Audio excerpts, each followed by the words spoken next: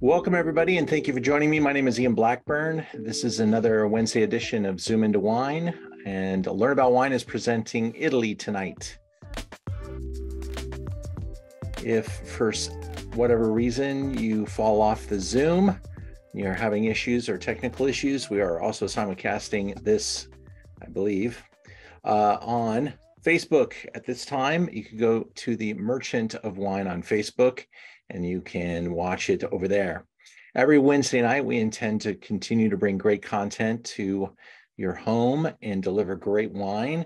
And we have a really robust calendar of Zooms scheduled out through right now the end of June, and we're continuing to produce those. So take a look at the Zoom into Wine calendar, and thank you for joining us tonight. There's a chat box at the bottom of the screen. And if any of you would like to inject a question, you're welcome to come on when I ask the audience if you would like to ask anything and just talk to me, or you could send a little chat there. I'd love to hear what you're thinking about each of the wines as well. Now, sometimes when we do Zoom into Wine, we're able to have a few live guests, but Italy and the time zone is pretty different. So I believe right now it's like 3 or 4 in the morning in Italy. So I record each of the sessions and we talk to them and we make a little edit to the video. Some of the videos turn out fantastic. Some of them are serviceable, but we will learn quite a bit about some great wines tonight. And I kind of tonight show off a couple of really great value level wines. Things that really kind of over deliver for the dollar. That's what Italy really does. Then they kind of crank up on a couple of occasions into the better wine qualities. Let's begin our program tonight. And I've got, I do have us live on Facebook. You can now see yourself over there. And here's our slideshow. Let's begin. First, I love to travel, and Italy is one of my favorite destinations. I have been to all of these destinations with the exception of the first one, which is from Sardinia, and that is on the list. But Italy is just an amazing country. It's like a series of countries kind of bonded together with the Italian language. There's different cuisines and different dialects to that language all over Italy. And it really does have a very diverse set of grape varieties, approximating 5,000 different grape varieties in Italy. So it can take a while to get to taste them all, and probably never will. There are even varieties that are kind of ancient varieties that are thought to be extinct, maybe only a couple examples living. There's some really interesting research going on right now with, with global warming. People are thinking maybe some of those ancient varieties would be better suited for the future of grape growing.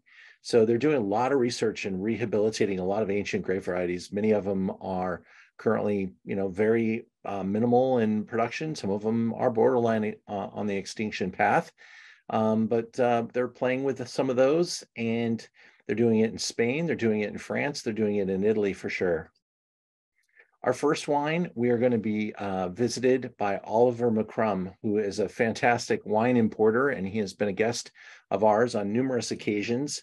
He brings in some really important wines. And in fact, he brought in 2 of the wines that we're going to be tasting tonight.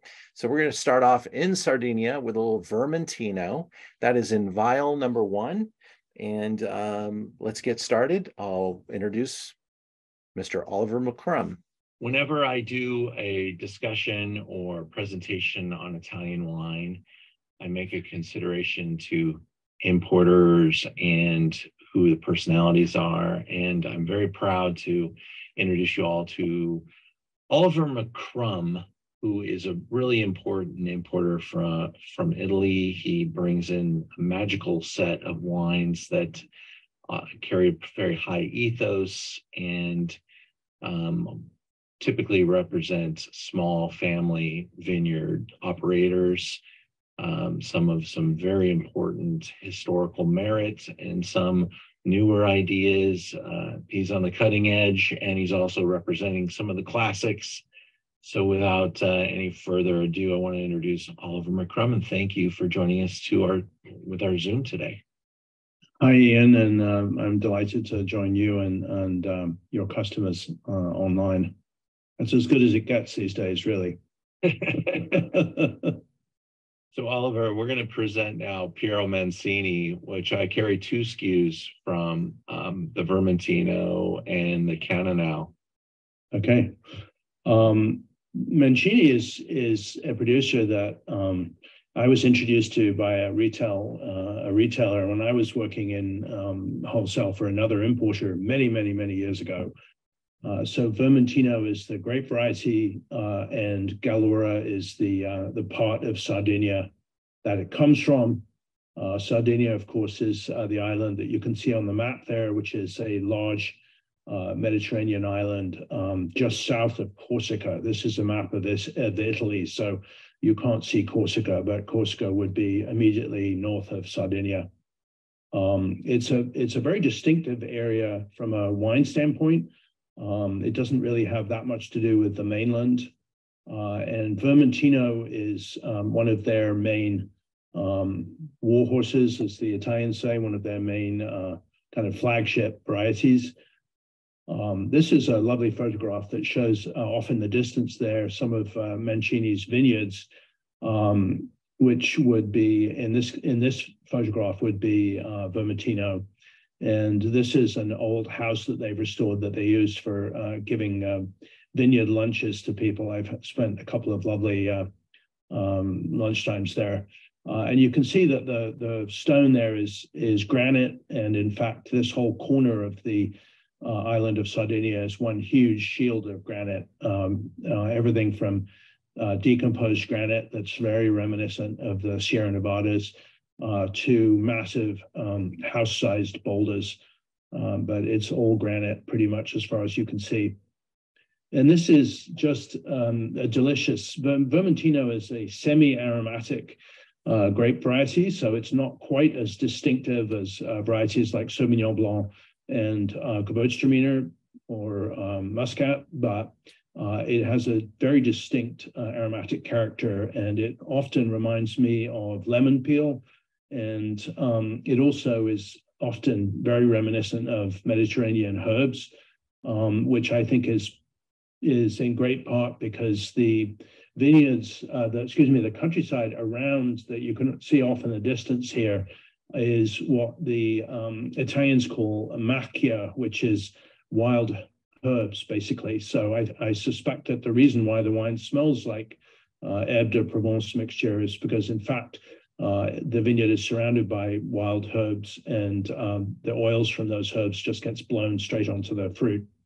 So I think it's just a physical process. It's all fermented in stainless steel, so the winemaking would take place in those stainless steel tanks that we saw earlier. Yeah, I mean, I've been drinking this wine for about 30 years and very happily. It's a great general purpose food wine and great aperitif also. There's Vermentino that comes in from Tuscany and other parts of many different producers in different parts. Right. And in France, they might call it Vermentino. Yeah, or roll. It's right. Also right. It's also known in the south of France as roll, and Vermentino might be a Corsican name for it. But yeah, it's as you suggest. It's grown in several. It's traditional in several other regions, coastal Tuscany, and also Liguria. We have also a producer from Liguria. Well, I like this wine for a couple of reasons. First of all, when you're trying to find great wines that are at a value too, this over delivers. It's a great price point, super clean. There's always a freshness and island characteristic to the wines of Sardinia. You can almost smell the fresh ocean breezes as you smell this glass of wine. And I think dollar for dollar, just a super killer value proposition. So Oliver, here's our last slide before we move along. A beautiful site, obviously. This is the side of an old house that the Alessandro Mancini has restored. That's made of the granite that is as I mentioned, the local, all the stone that you see is granite. You can see that's what this house is made of. And this is where they give vineyard lunches if you have lunch with them in the middle of the vineyard. This is where they give those lunches. It's fantastic spot. All right, I'm going to put that on my list. Absolutely.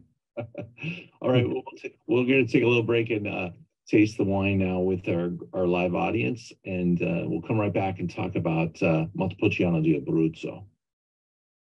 Whenever I do a discussion. All right, so this is a look at the wine that we just tasted, the slide here. It is 100% Vermentino, and then they call it Vermentino di Gallura, which is a DOCG on the islands. It is pressed off the skins and then cool fermented. Not a lot of manipulation here, just kind of fresh and clean. You want to drink these wines in their youth when they've got that vibrancy and that energy. You can see it's got wonderful acidity, low sugar, and low alcohol, 13%. And what I love about this wine, it's low price. I mean, $17.95. It is a home run. Really delivers just a lot of wine for the money. You can take it out to any fine dining restaurant. Oliver's reputation as an importer has put him into some great restaurants. You don't see this wine on many shelves in retail, but you will find it in some really nice restaurants, often by the glass. It's just a really good find. There are many other Vermentinos that I love very, very much, but because this is a smaller producer, smaller importer, that price is just a little bit smaller. And I think, quite honestly, the wine's just a little bit better. It's got a little bit more tension and more aggressive, a little sharper. And that's really what you're kind of looking for from a Vermentino. Oh, go right into the website there. Let's see if I can change that slide. And it's time for wine number 2. But I think we should be up to strength. I'm watching our numbers. We're still a little light. I'm still a little worried. There's some people being left behind. I'm looking into my email, making sure we're okay. And what did you guys think of the wine? Anyone want to comment?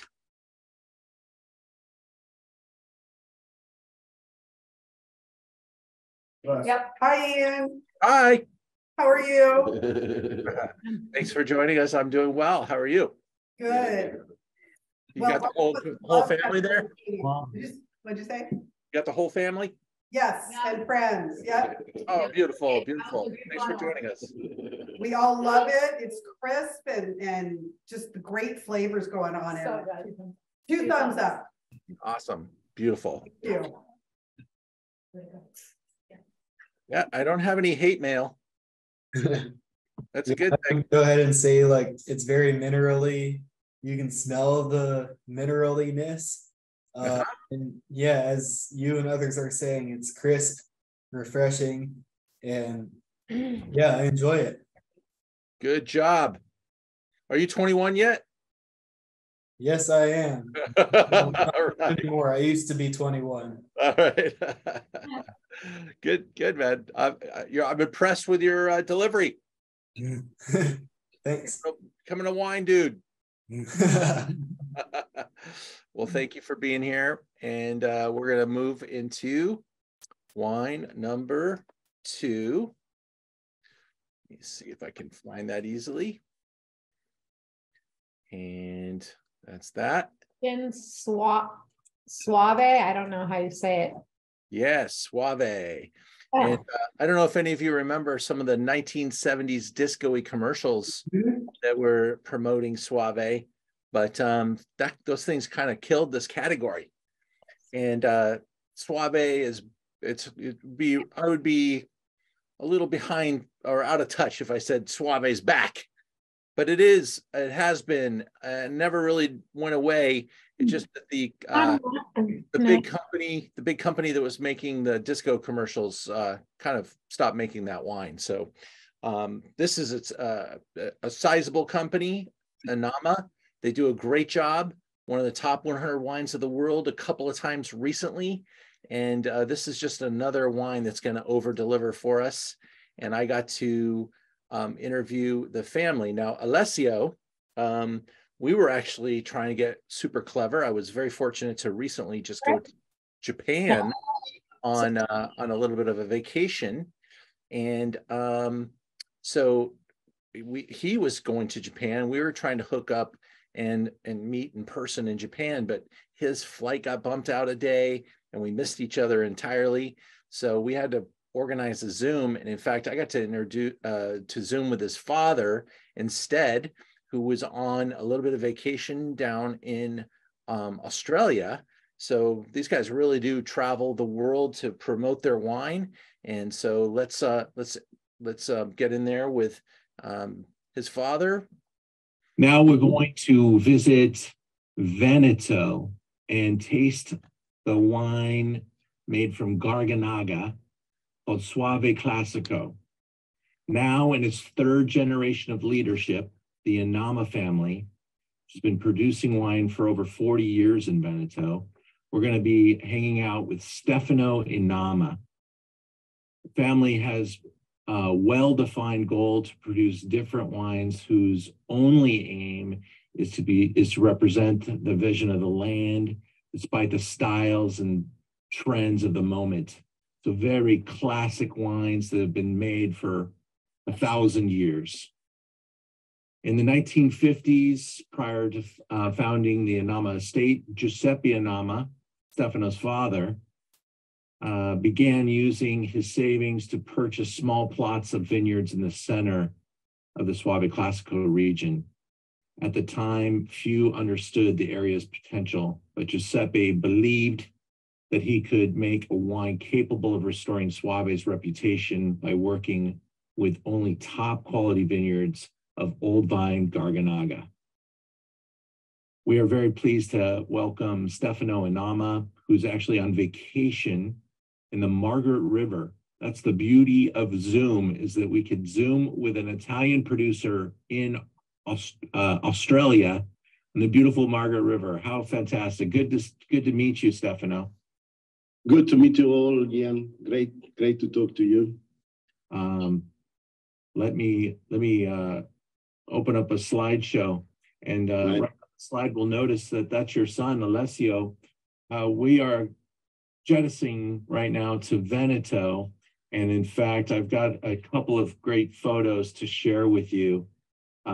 Here's a look at the actual area. And this is where Suave, this is basically Suave, right? This green line on the outside. Yeah, it's the Suave Classico. Is the ancient Roman area, which has been classified as Classico in the 50s. And the orange vineyards are your land holdings. Yeah, is our property, exactly. Yes, it's in the heart of the Suave Classico, mostly on the Mount Foscarino, which is the center point and recognized as one of the top spots of Swirl Classico. What you've been seeing now is a beautiful cluster of ripened Garganega. That's the name. Actually, a word about Garganega, the strange name is a local dialect bastardization of a Latin word, which is Grecanicum. Your pergola system is actually coming back in fashion as well. A lot of new regions are really taking advantage of the shading. Your wine features an incredible texture, mouth texture, wonderful aromatics, and it's a combination that is produced by this extreme location, volcanic soils, I mean, you got such incredible red, orange, they look like metal-rich soils. Absolutely, this is lava. This is actually tufas, very rich in any sort of minerals, which is a. You have to keep in mind the lava is the native earth, and from there, from the differentiation of the lava, you obtain any other type of soil. But this is the original. These are the pictures show you ash. Many parts of the vineyards, they made by compressed ash, which has been erupted by the volcanoes originally. And when you dig and when you hoe, what you obtain is you take out these incredible stones. They haven't seen the light for millions of years. It's very exciting. And the plant was uptake of these minerals, and it transfers straight into the wine. In the grapes, actually. This is the Mount Foscarino. This is a nice. I'll show a couple of pictures. I wanted to get to that picture as well. This shows you that exposition right in the heart there of the Classico. And a different angle from the top, looking down the valley. Beautiful. And again, that pergola. And if you haven't seen pergola before, it's just really that you could even have it where the vines are actually kind of creating, like crossing over and touching each other and creating kind of a top, a ceiling to the vineyard. A roof, in a way. Thank you. Oh, beautiful. Now, here's the wine that we're tasting tonight, 2020. It's a wine to drink, but it's also a wine to hold, if you like. Yeah, I have into the honey of the flowers that they compose the flavor. Well, I love the comment here about in the vinification and maturation of non-reductive technique, which isn't quite oxidative, but more the way they made the wine 1,000 years ago, just naturally picking, allowing for some time with colder temperatures and the skin contact. It's heritage, for sure. For sure. I believe they were very knowledgeable in what they were doing. So the Romans at the beginning, they were using a lot of Greek varieties. And this is one of those. So you arrive originally from Greece in the night of times, we can say. Well, I want to thank you for making time for us today and teaching us a lot about Soave Classico. And the Anama continues to be a great performer, a great seller in the store, but also a great performer for the world, and gets really good scores at a wine at this price point. It's a great value, but it's a real true statement of history. And I doubt there's many wines that maintain this price point, this kind of accessibility, and I bravo for continuing to make it so well and to lead the industry with this wonderful rendition. And we thank you. It was a real pleasure to spend this time with you. Thank you. Yeah, let me finish with one little sentence. It's our commitment to make a wine which is affordable, but which is not obvious and banal. And we like to describe the Soave Classico as a little luxury for every day. We appreciate the luxury for sure, the luxury of time with you as well. So thank you. Have a great time in Australia, and hopefully we'll see you or a member of your family in Los Angeles soon. Have a great night. Thank you. Thank you. Ciao. Isn't that cool? Yeah, this wine, I'm seeing some comments. I didn't have time to post my wine review because I was kind of loving the wine so much, and he was truly great to talk to. We actually spent quite a bit of time before we started recording, kind of talking about the business and the world and his travel. And then I started talking about this wine and how this wine has followed me everywhere. I have written different wine lists and different types of restaurants. In the fine dining world, you don't typically write a wine list that's just California wines. You want to have some diversity. And I've been able to put this into a lot of programs that I've been working with. And over time, it just continues to become a better and better value because price point on this wine hasn't really changed in like 20 something years. In fact, this wine may actually be more affordable today than ever. And they are a leader. They know what they're doing. It's $17 a bottle and 92 points. You know, it is distinctly Italian, distinctly got that amazing minerality. And there is some really interesting mouthfeel here. It's a little more rounded than, say, the Vermentino. So it kind of gives us like a really different wine to play with. And I love that nose is super quiet, but very earth, very stone, very mineral. And yet the mouth is pretty generous. Great price, great wine. I'll let you guys comment on there. And yeah, so the two ways we make wine are either reductive, which means no oxygen, stainless steel. They might even pick the grapes, throw some dry ice on them, create like a gaseous blanket on top of the grapes, keeping all oxygen away. Then they press the juice, put it right in the stainless steel tank, bring those temperatures down, and just keep it super fresh. And they probably put a screw cap on it. In fact, this Sonoma is screw cap, but wasn't before because Italian DOCs and DOCGs weren't allowed to be in screw cap. That recently changed. So that the screw cap is absolutely perfect for a wine like this. You would not want the cork to interfere with all that beautiful stuff happening in the nose. And on a white wine like this, that's exactly what cork can do. So the screw cap's a much safer way for this wine to go. And as far as it being reductive or non-reductive, this what he was saying is that he just allows natural process, natural fermentation, no inoculation, and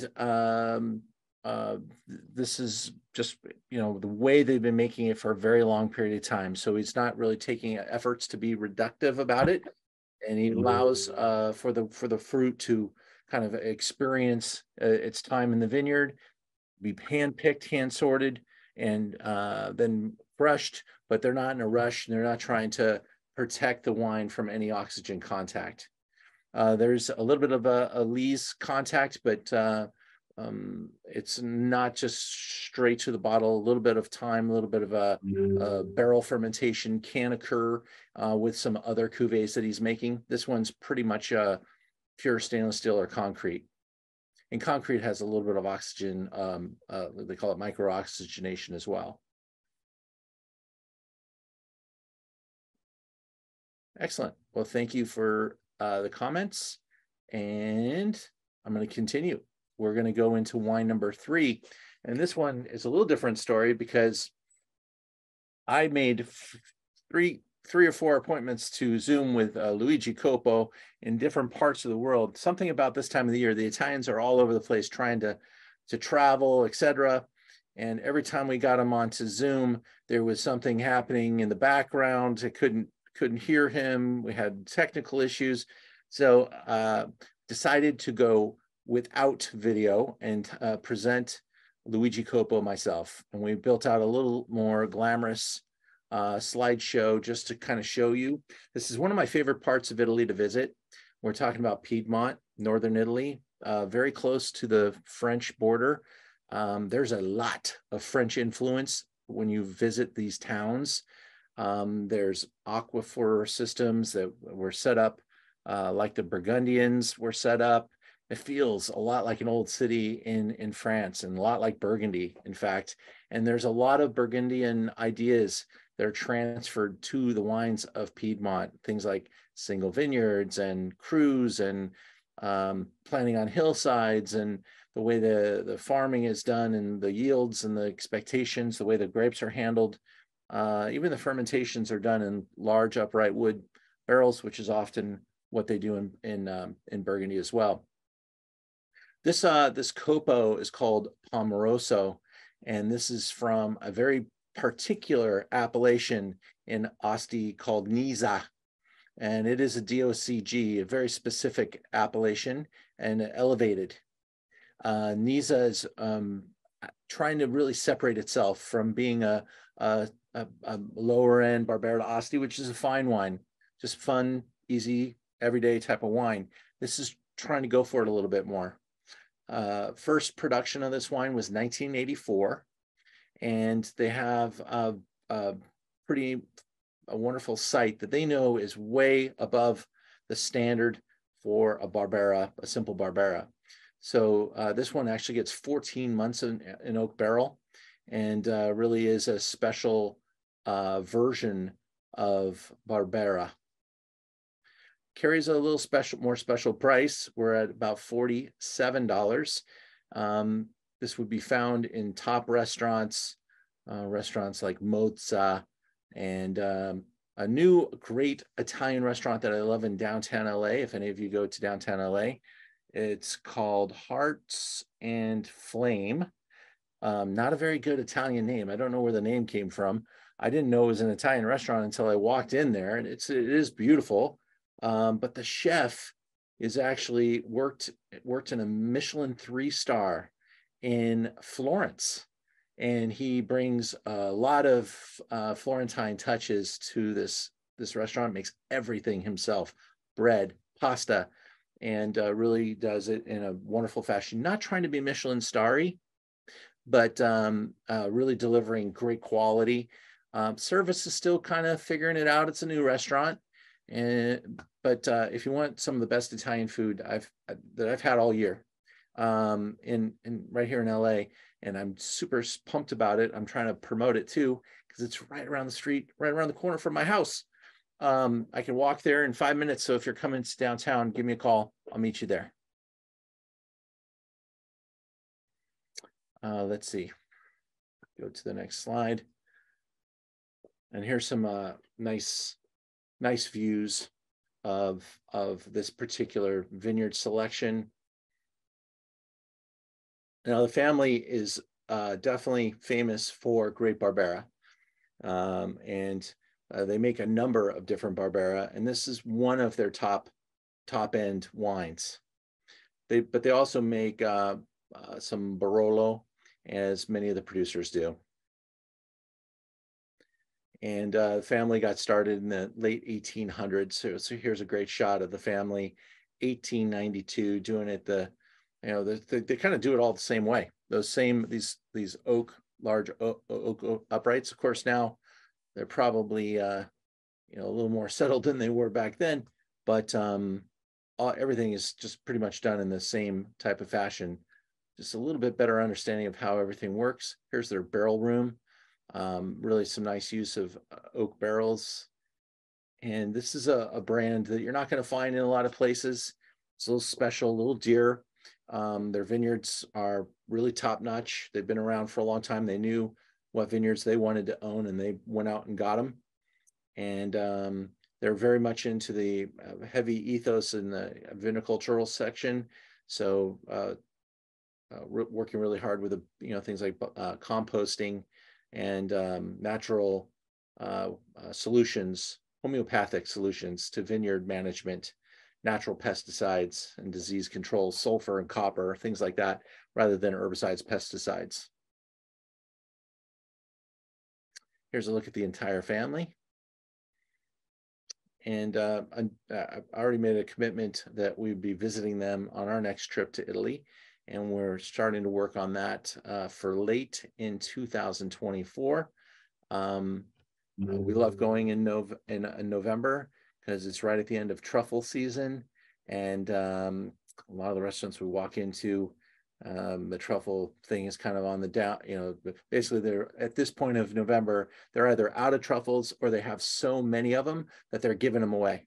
And last couple of years we've been there, and they've been pretty damn generous with the truffle content. So we'll be there in November of 24. All right, let's get some feedback because I didn't get to taste this wine with you yet. So I'm gonna stop share, get the wine in the glass, and ask for some comments from you about how do you feel about Barbera? Is this a wine that you would ever order in a restaurant or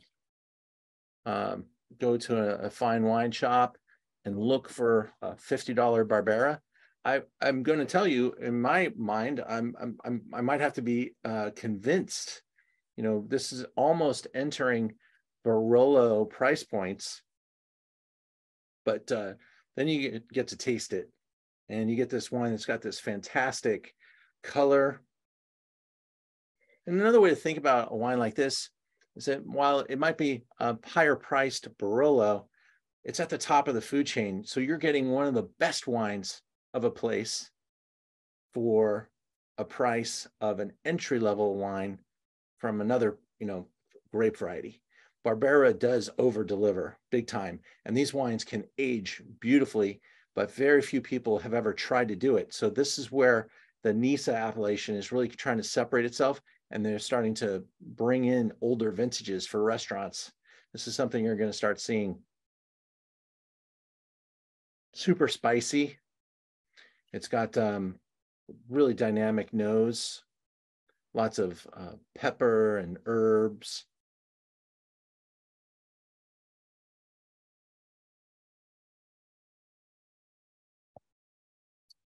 I really love that smoky earth in it. It's really nice. And then that's a high alcohol too, huh? See, I feel it. Yeah, for Italy, it hits a good 14.5. Yeah. It's not a low alcohol wine, but it's not high alcohol. It's not like an Amarone or anything like that hitting 16 plus. But this one's got some really good color, concentration, flavor, richness. The fruit tends to range from something like almost like a strawberry jam, rhubarb. I want to say like lush density. Fine. Yeah, almost like viscosity in the mouth. It's really nice palate weight. And this would be like fantastic. Of course, in Piedmont, they say drink wines like this while you're waiting for your great Barolos to age. But I would go, if I were to go to dinner or you to go to dinner with me, and we went to this little place that I love in the Barolo zone. We go up there, we walk up the hill. The wine's probably about the same price there in a restaurant as it is here, retail.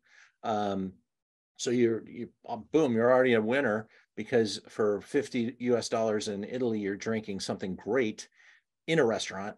And I'm going to probably have this with some different types of pasta that they do make in Piedmont, little like pasta, like little pocket pastas where they're stuffed with some cheeses, maybe something like a gnocchi, something with truffles, something. You could even have this with tartare. One of my favorite dishes in Piedmont is the Piedmontese beef tartare, which you can't get away from unless you're vegetarian, right, Wendy?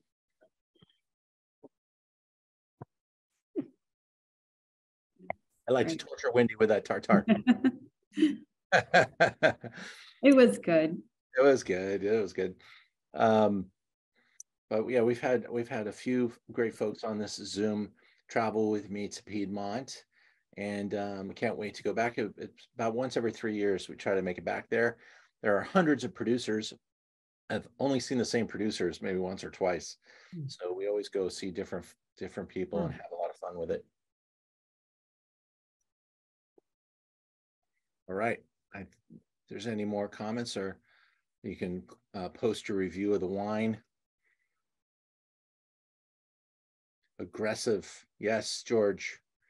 I mean, it's this is a bigger, more flamboyant style. Barberas can, at the lower price points, be almost Beaujolais-like, kind of thin and soft. This shows you what some concentration will bring: lower yields, a little more steeper hillsides, better soils. Here's another thing to think about. Often they're planting Barbera in lesser soils because if it's great soil, they're probably going to plant Nebbiolo, which they get a lot of money for.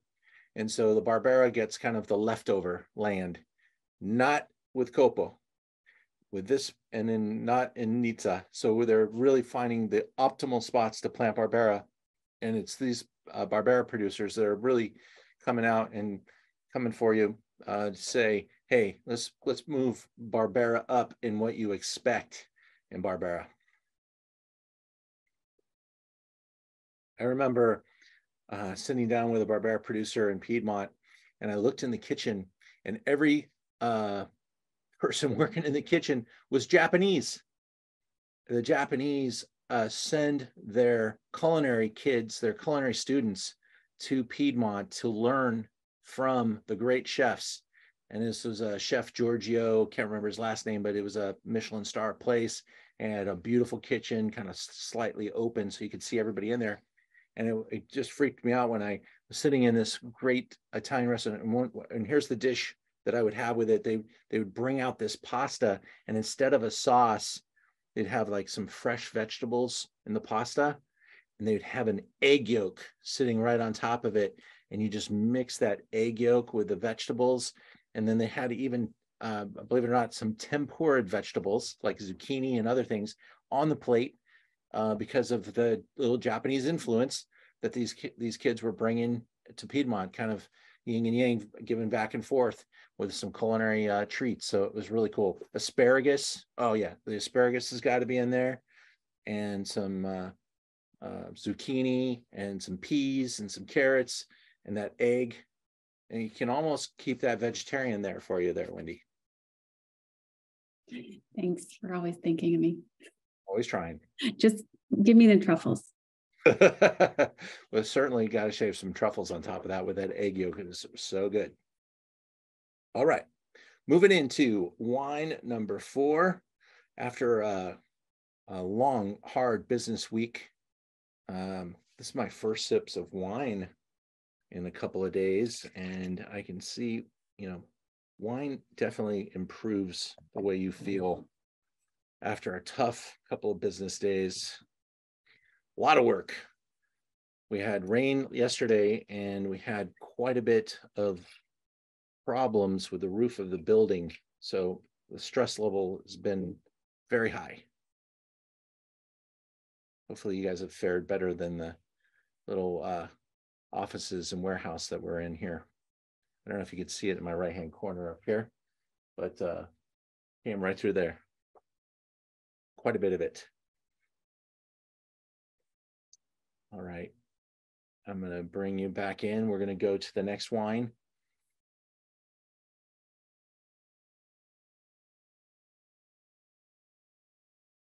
Can you see the screen that says Croniolo?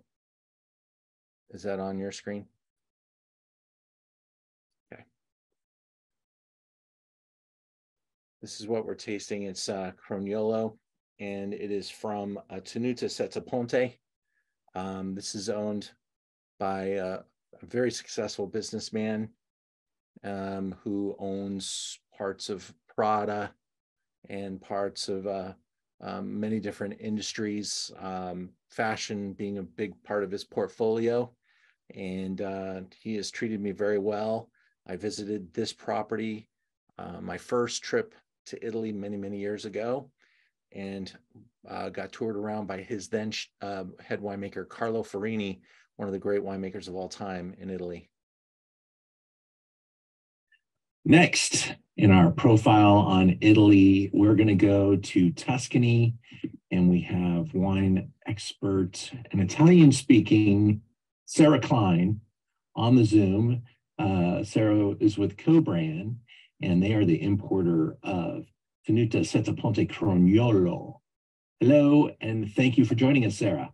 Buongiorno, grazie mille for having me. Croniolo and Setaponte have always been very near and dear to my heart, and I think this wine is a constant overachiever, and I think it's one of the, it should be your go-to Italian, joyful, kind of super Tuscan inspired, and it's a wine you can open any day of the week, and pretty much any vintage, because It's so dependable. And this is the brand new 2020 that we're tasting. Just got 93 points from James Suckling. Sarah, tell us what you think about this wine. We got a little PowerPoint for it, so we'll. Yes, I think kind of the new and unique thing about the wine, since it's been in existence since 1998, that with the 2020 vintage, it is officially designated organic. Oh, wow. Yes, the new for the 2020 vintage for both that and the Oreino and eventually the other productions from the estate, they will be officially classified as organic. And we're in the Chianti zone with this wine still, because that's a big zone and there's a lot of area that could be considered Chianti, right? Correct. So we're going to be, if we were to be in Florence, we're going to go east towards the city of Arezzo. It's famous for the movie Life is Beautiful, if you remember that movie. Yes. So yes, we're in what we call the Val d'Arno, the Valley of the Arno. So it's, much flatter land. But as you can see, just in the background, you still have good elevation with the mountains, what we call the Colli Arentini, the Arentini Mountains behind. Nice. And what else is unique about the area is we have this bridge here that was built back in 1277. And it's very famous in the area for several reasons. It's one of 7 bridges that cross the Arno River as you travel to and from Florence to Arezzo. The other famous one is the Ponte Vecchio in Florence, where all the gold is sold, where, if you've paid a visit to Florence, you've certainly walked over the Ponte Vecchio. And if you were to travel from Florence, you eventually would get to their estate coming over this bridge. And it's also famous for its 7 arches. We have this theme of 7 for here. The estate is located off an old Roman road called the Via dei Sette Ponti, the road of the 7 bridges, and ultimately just, one of the importance of the key of 7 here. Perfect. And what's nice is, yes, this estate was purchased back by the family in 1950s, but the previous owner was Vittorio Emanuele, one of the last reigning kings and part of the Savoy family, a very noble family, and they had planted this Sangiovese back in 1935, and it's some of the oldest documented Sangiovese in the area. Ooh. And it still yields fruit. They do have a production under it, but it's also what has provided the cuttings for all of the Sangiovese on the estate. So, you could consider it to be heirloom Sangiovese Piccolo. Beautiful. And what's unique about here is, yes, they get lots of sunshine, very favorable. They still get the cold weather that they need just for the Sangiovese. It does like that. They do have the galestro soil, the limestone that is particular to the area. And what I love about Croniolo is the fact that it is Sangiovese based, 90%. It has this little pinch of Merlot in there. And, oftentimes people think, oh, super Tuscans have to have Bordeaux blends only, or they can't just be, predominantly Sangiovese in this way, which actually they can be. And I think it's even more appealing because it's, has high acidity component being naturally of Sangiovese, but it has this nice plushness that's rounded out by the Merlot that kind of gives it more of that ideology of like a super Tuscan in that sense. And yes, these are some of where they do the aging. They like to use French oak. We do a combination at Sette Ponti between new barrels, 2nd year and 1st year passage. So, we like to do, they do, I should say, the Moretti family, as much work as they can in the vineyards, and the least that they need to do when they get to this point with the barrels. What's nice about the estate is it's about 750 acres total, but only 150 of that is planted to vines. So, it's relatively a smaller operation in that sense. They definitely are using, some of the best that they can get, whether it's, agronomists or enologists. And they've had Carlo Ferini consult with them in the beginning, one of the legendary super Tuscan creators, you could say. And yeah, this wine has always just been, expected every vintage of what you want it to be. I would say it never kind of like comes under par, even if it's like on a warmer vintage or a cooler vintage. It really just is consistent with how it's made. Croniolo is the name of a type of a little bush that grows on the tree or grows on the estate, excuse me. There's always meaning to something for the names, especially when you have Italian wine labels. Sure. Yeah, I got to visit this estate and have lunch with the family, and this was many years ago. And this brand, Tenuta Setsu Ponte, has blossomed into one of the star brands in the country. Yeah. And it's kind of their, I don't know if this is the entry level, but this is the wine that is like the ambassador wine for the property. And I can't recommend it enough. I think, again, dollar for dollar, this is just a real overachiever.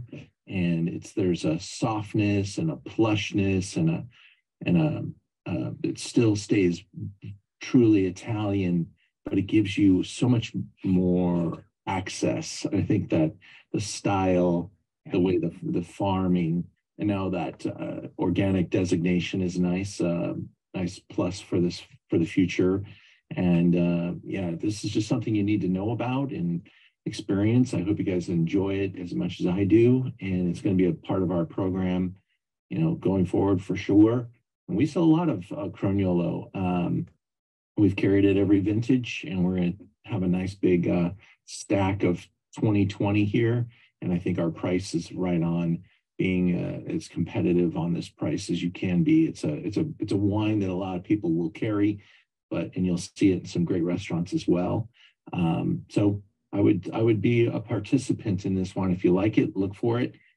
Grab some from us when you can. And thank you, Sarah, for presenting yet another beauty. Your portfolio is great again. Grazie. My pleasure. And we'll talk soon, okay? Thank you. Ciao, ciao. Ciao.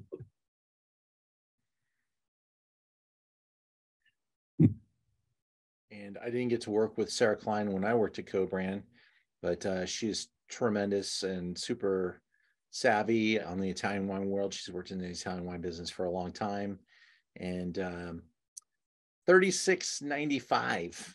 And this is kind of in a nicely sandwiched between kind of a Chianti Classico Reservas that kind of cap out around $30. And maybe as you enter into Brunello di Montalcino or Rosso, the Rosso di Montepulciano, something like that. So I really like this wine. Very generous, easy to love, and quite honestly, it doesn't have to be Italian food. You could have this with a steak dinner, and like I put in the chat box, I said if I owned a steakhouse, this would probably be a great by the glass. Before we go into the Montepulciano di Abruzzo, any questions or comments about the Croniolo wine number 4? Thumbs up. Good.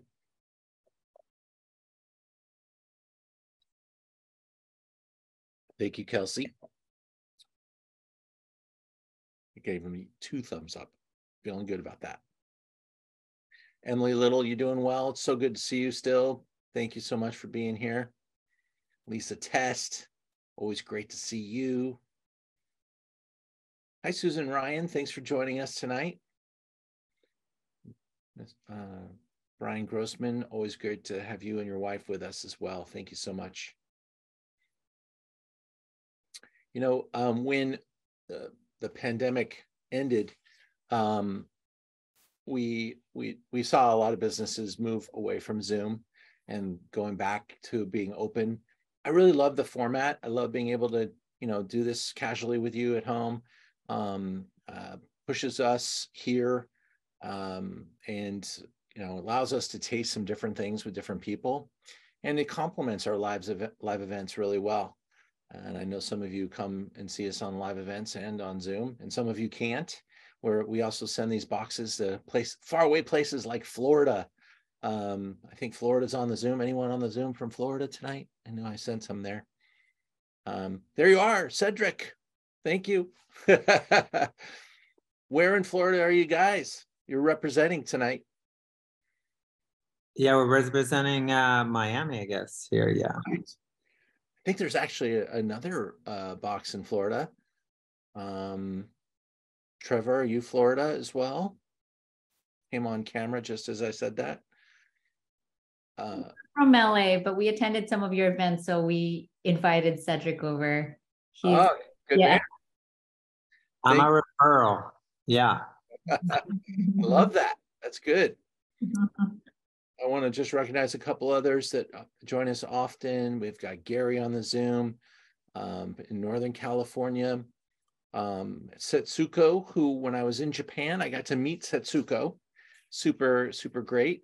And she's a wine professional, owns a wine bar in Tokyo. And it was great to meet Setsuko. Meeting her on Zoom first and then meeting her in person was particularly sweet. And seeing some other names here. We got the Chapmans down in the South Bay. I got both of your phones on there, Steph. Dave's on his iPhone too, maybe. Cool. We've got some great folks on the Zoom that are about to go to Sicily with me at the end of next month. And got some just great news. We're going to go see this fantastic producer called Acapinti. And Stanley Tucci just interviewed her. And we get to hang out with her at Acapinti. In fact, we're going to stay there now. So that's super cool. Yes, yes. All right. Well, let's go to kind of the star of the show tonight. I would love to just kind of see by before we even get into this wine, how many of you have tasted an Emilio Pepe before? Any of you? This is special stuff. Montepulciano di Abruzzo is not necessarily the place that, you know, is super famous and super hip and trendy.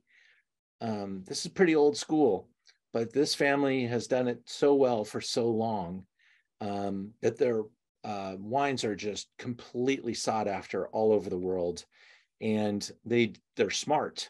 They release the wines in different age categories at different prices, and they continue to take those prices up every single year. And so we're looking at our financial investment tonight in this Zoom, and I'm hoping it doesn't disappoint. I'll look forward to getting through the slideshow here and seeing how you rate the Montepulciano di Abruzzo from Emilio Pepe. And we go back to Oliver McCrum because, wow, what an important brand to import. And he is the importer. All right, we're back with Oliver McCrum, and we're going to now taste a great red wine, a classic red wine, a collectible, if you will, from Italy. And I think it's interesting that this wine has become such a cult favorite.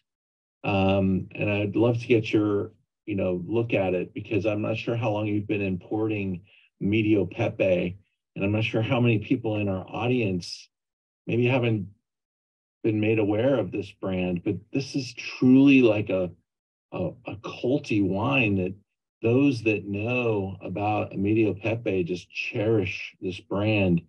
And the wines age like sleeping beauties, and we're able to show off a 2012 in this program, which I'm super excited to have something with some age like this.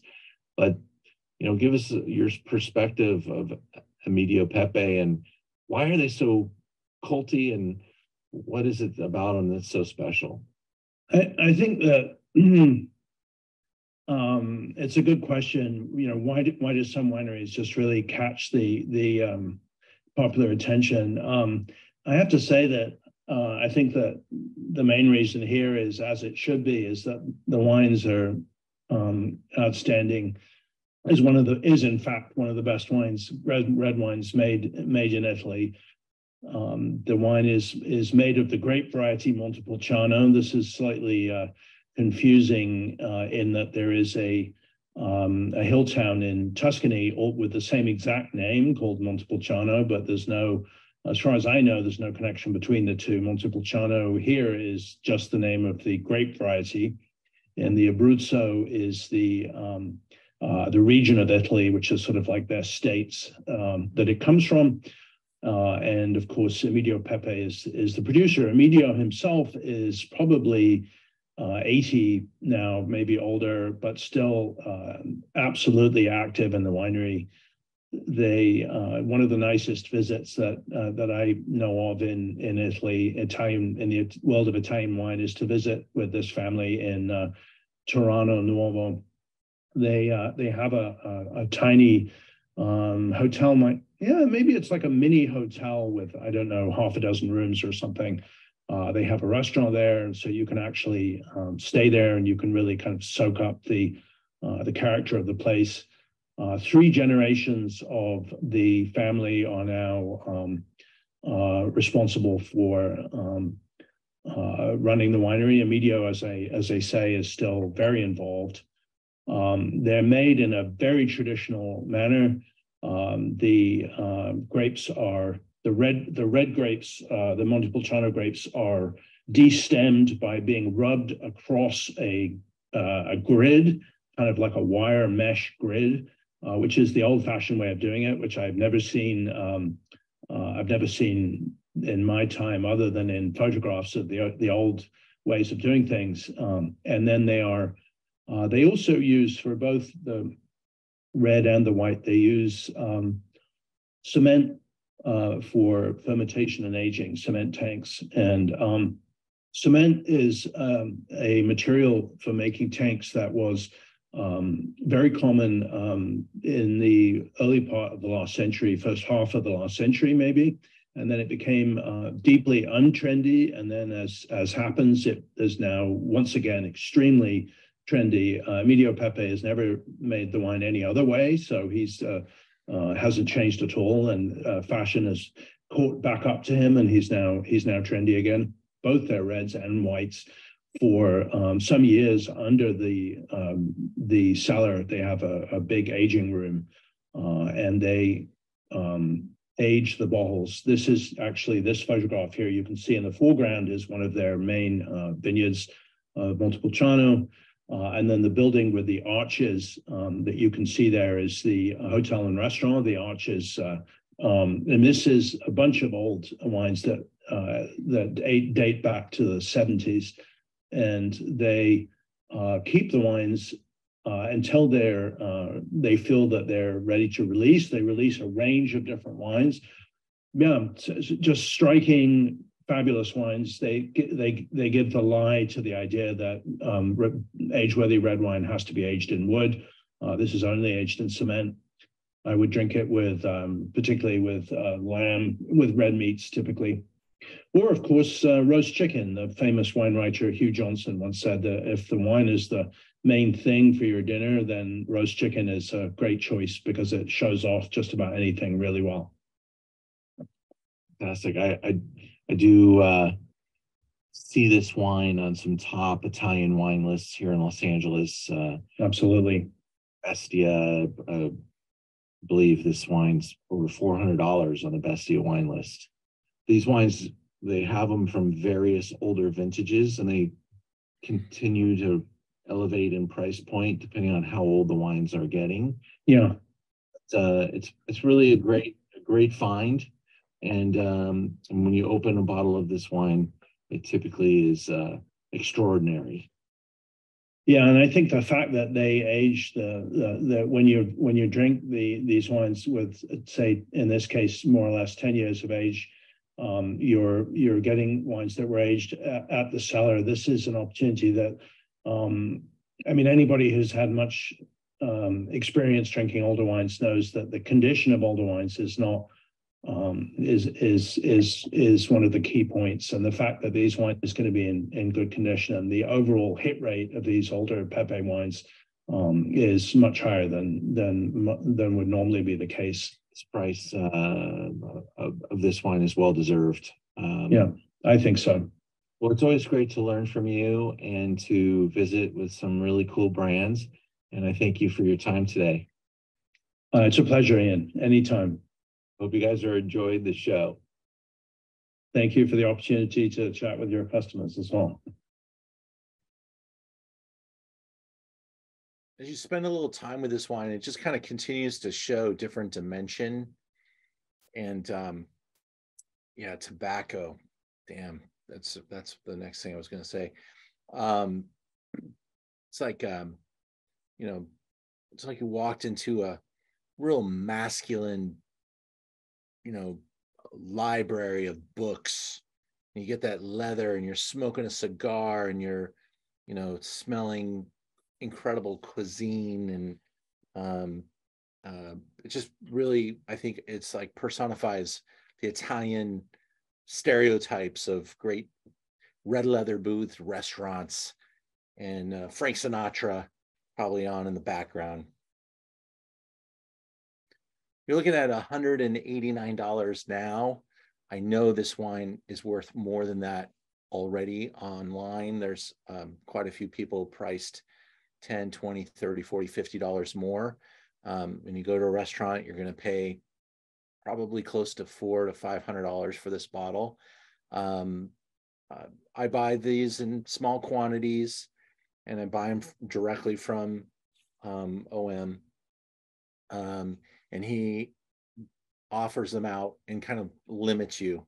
So if you don't put all your money and inventory into $200 bottles of Montepulciano di Abruzzo, but it's nice to get 6 or 8 or 12 per year.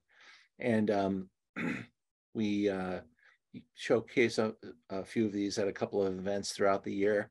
And we've had a couple of different vintages, and we even sell the white. It's called Trebbiano, and it is really, really fantastic as well. Before we head into our last wine, just going to see if anybody else has any more comments about that wine. Good or bad? Was it as exciting to you as it was for me to be able to present that? It's mixed.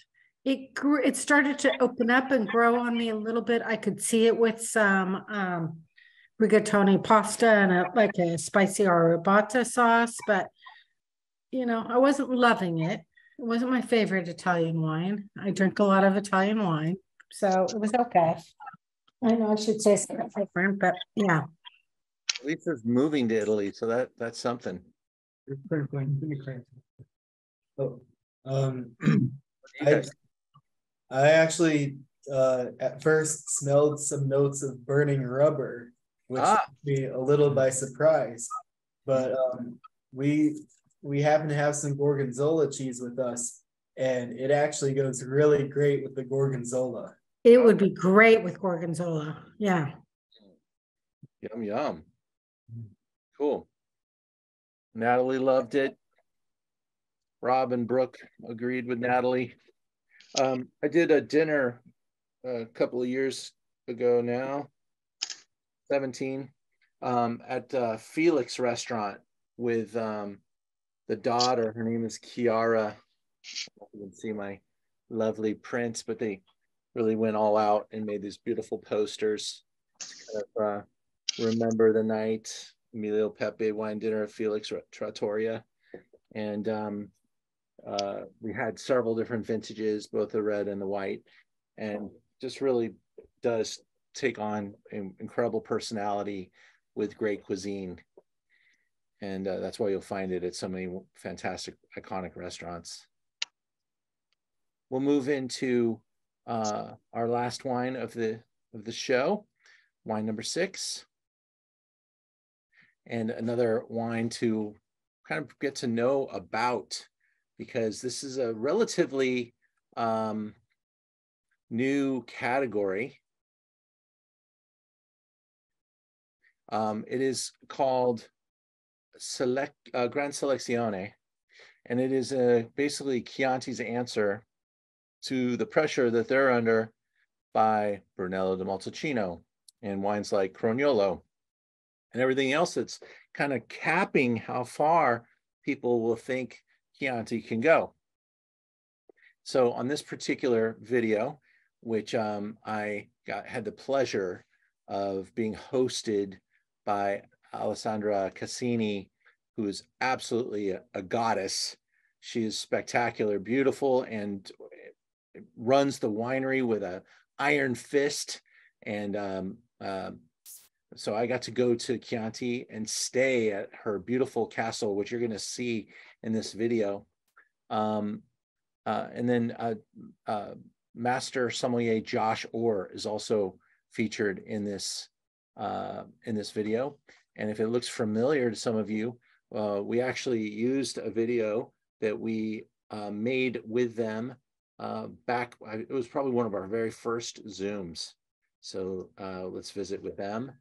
I'm going to try to get the slide to cooperate. Give me 1 second. My screen is having all kinds of problems here. I'm going to stop the share and bring it back up. Okay, now I got the video. I've described the new Zoom technology like when iPhone updates come and nothing works anymore. It's kind of the way the new Zoom technology is. So great to improve the product. I just wish it worked. Here we go. I'm very excited to have on our Zoom this evening, proprietor of Bindi Serengardi. That is Alessandra Cassini Bindi Serengardi. I'm so envious of your 4 names. It's such a wonderful name. Yes, well, first of all, thank you, Yin, and thank you also, Josh Orr, and all the Broadbent team for making this happen. I'm very, very happy to be with you. There's a little video that we'll play to kind of take us to your property. This is Mocenni. And we have a little music underneath. Okay.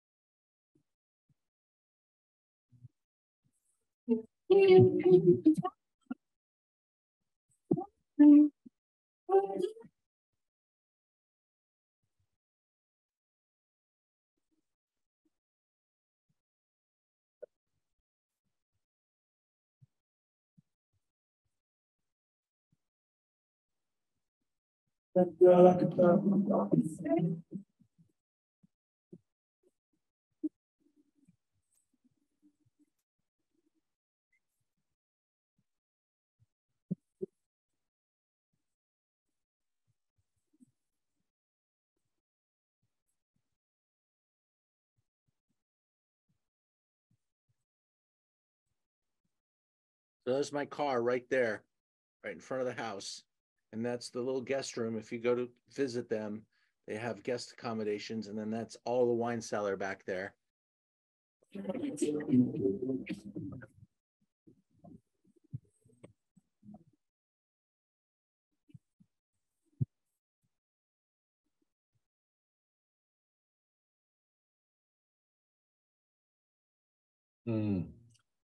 And here are winemakers, Stefano Di Blasi and Federico Cerelli.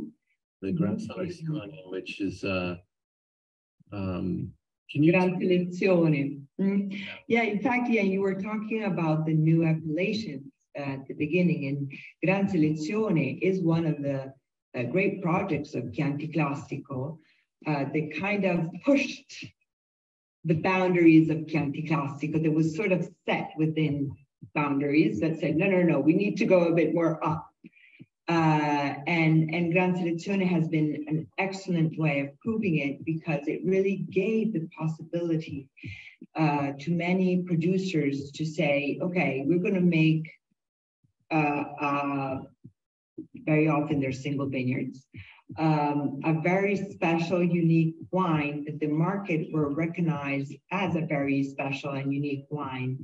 And so it has been. Almost everybody has 100% Sangiovese in the Gran Selezione. We have an 89 stands for the plot of land where the vines are grown. So it's to say, it comes from the specific vineyard. We produce only not even 7,000 bottles of this wine, so it's a very limited production. But it really, again, expresses the land of Mocenni, especially because this specific vineyard is exactly where the two type of soils of Galestre and Alberiese meet. So you really do get both type of soils within that single vineyard that gives both structure and minerality. What do you get on this wine, Josh? And Gran Selezione, as you and Alessandra insinuated, it's a category that's only been around. The first vintage that had it on the label was allowed was 2010, and so it's a newer category. And then also, as she said, it has to be a state fruit or fruit that has been in long-term contracts. So you've been buying fruit from them for whatever 15 years. Not something that you can say, hey, I just got this great vineyard 2 years ago. I want to start doing Gran Selezione from it. Unless you own it, it's not going to qualify. And so there's a lot of limiting factors in terms of what you can produce into Gran Selezione to make it that, as you said, kind of Grand Cru quality. And so this, for me, has a lot of those secondary characteristics, that cedar and kind of pencil lead character. Certainly some leather components to it. There's some warm, balsamic-y tones. There is, the fruit goes from like a fresh note with the 16 La Guirlanda to a little bit of dried as well as tart cherry. There's even some plum, and you had notes of black cherry, but that's in my head for some reason at this point. But the licoricey tones are consistent. Is definitely a textbook that could teach us all. And Josh, I just want to thank you now for all the kindness and the time that you give us. But of course, thank you for giving me a reason to open some good Chianti. You bet. Ciao, everyone. Thank you very much. Grazie. Grazie, Ian. Ciao. Ciao. Now, a couple of years ago, we weren't super smooth at editing, and probably still aren't, but even more so back then. So apologize for the chop on the video. But this is elevated Chianti Classico. It is not only from very old vines, a very special vineyard site, single vineyard, but the way they're handling these wines is really much more elegant in their poise. They're very long aging. The wine that we're tasting tonight is a 2015, and the optimal drinking window has yet to really arrive. It's probably right around 10 years. Unfortunately, there's no more 15 left. So these wines are things for the cellar, but you could certainly use them anytime you're going to drink a great Chianti, but you could elevate a dining experience. Potentially you'll be out at a great restaurant looking at the wine list and seeing Gran Selezione. These are also part of the Chianti Classico area, so they carry that black rooster as well, signifying that they're Classico. And this is just a really refined spot. Now, these vineyard designations have to be approved by the Chianti zone as Gran Selezione worthy. So they submit their wines for approval and get approved to be marketed as a Gran Selezione. You're looking at a slightly higher price point for Gran Selezione, probably between $50 and $75 for the Chianti wines. When we produce these events, we have different types of response. We sold a number of bottle kits, and we thank you for joining us with bottle kits. We also thank you for joining us with the tasting kits, but we only have a couple bottles of a couple of these wines left. Looks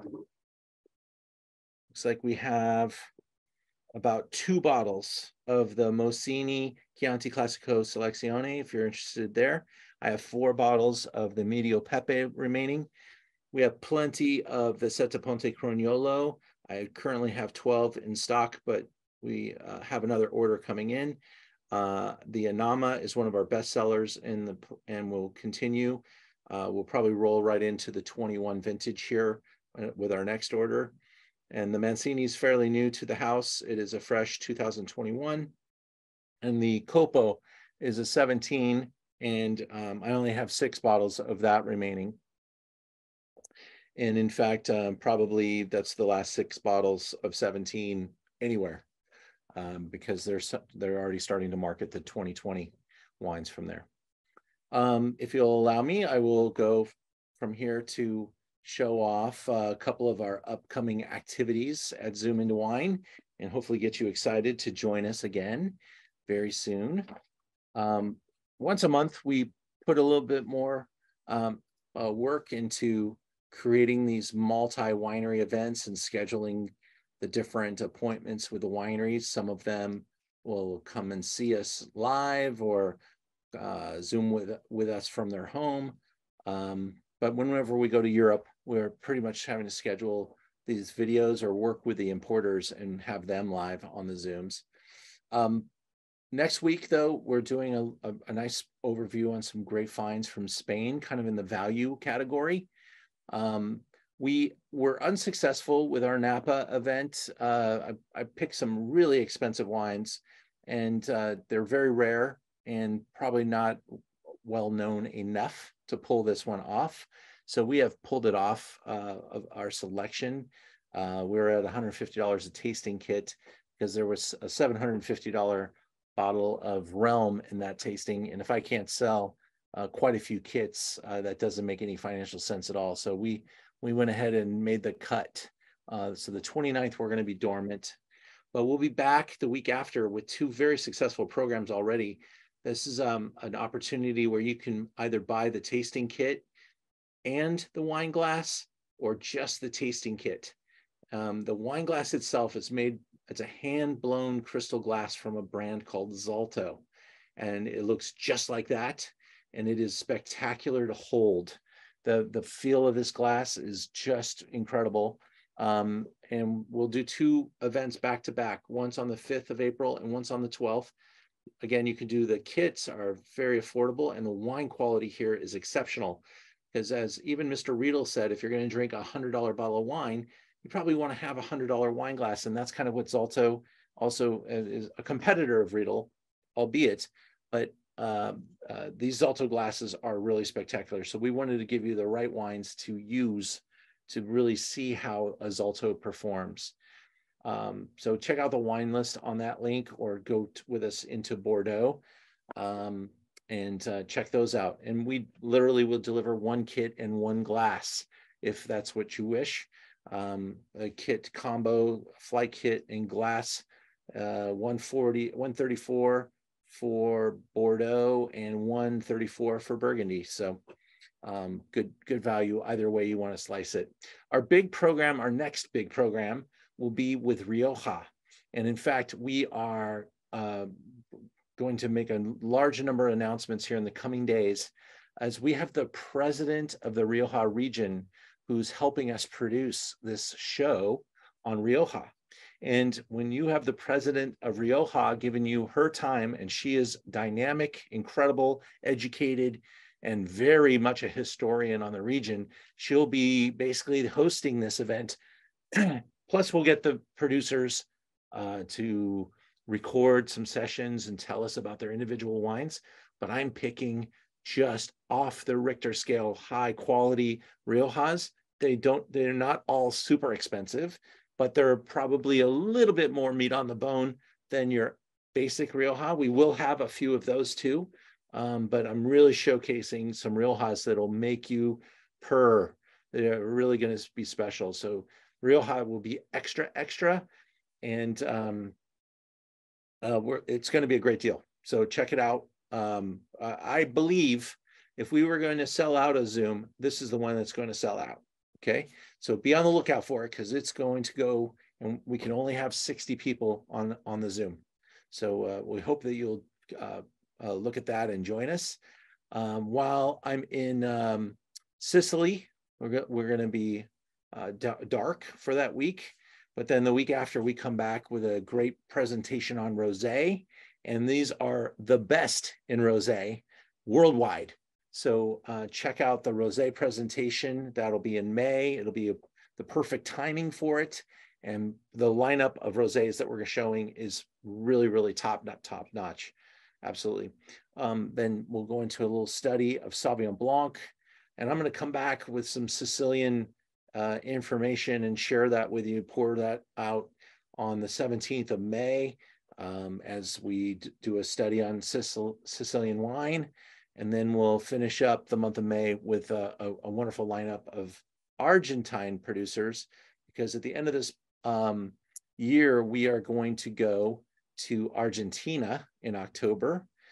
We're going to hit Salta, Buenos Aires. We'll taste in Mendoza. And then a few people may join me as we go down to Patagonia. So traveling hard this year, doing some amazing stuff. Had a couple of years to think about what I wanted to do. And we're trying to really milk 2023 for all it's worth.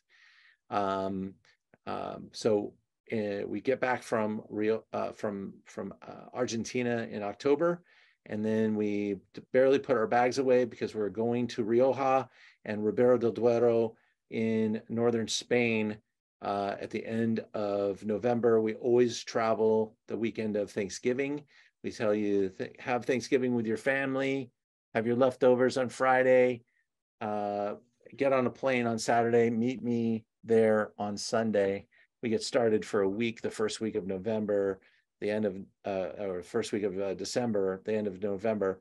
That's going to be the weekend that we are in northern Spain.